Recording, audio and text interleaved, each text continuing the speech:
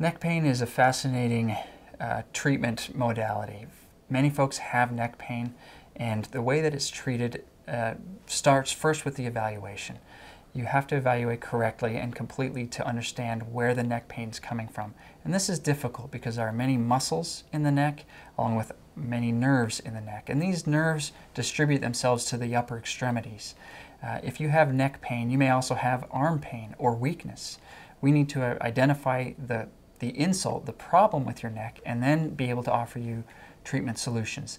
These solutions can be as simple as massage, a warm towel on the back of the neck, injections of cortisone, as well as prolotherapy, PRP, or stem cells.